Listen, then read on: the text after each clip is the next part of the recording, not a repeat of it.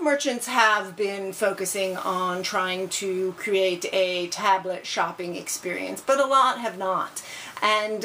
this report really speaks to, you know, the importance, the need for there to be some tablet optimized experiences in the retail space, to be more of them, with, you know, shoppers, with tablet owners increasingly shopping via their devices, and some of them shopping, you know, more than once a week via their tablet devices. But the number one complaint that they have is that they're just, you know, that the shopping experiences are not optimized, are not well suited for tablets. So, you know, this really points to the need for retailers to,